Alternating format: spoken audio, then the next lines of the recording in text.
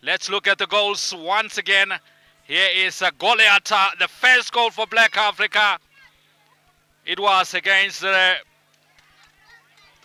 run of play there, but Goliath took his chance, and Black Africa, the only chance there, they got the goal.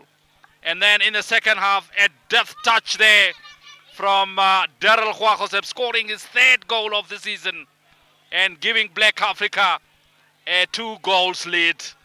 For that point, Black Africa thought they have the game in the bag. They just need to manage it. And that's what did not happen for Black Africa. Daryl Hwagosep celebrating the second goal for Black Africa there. And it was a very good touch. But then things turn around. It was Tura Magic.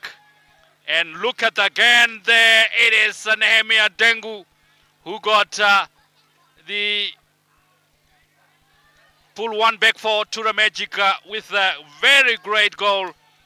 Touch. Get the defender out of the way and place it away in the back of the net. A lovely goal. Lovely worked goal for Tura Magic. 2-1. And it was again Black Africa needed to defend that. They were still in the lead. But Neville Shuweda finds Haikali, who had a grass cutter goalkeeper. 2-2 it was. And Nicodemus Haikali celebrating that I can't hear you. And Tura Magic rescue from no points to 1 point. There are a few things we need to fix. We have a serious match tomorrow also in Hobabes. So for now, I think well done to the boys, being 2-0 down at halftime.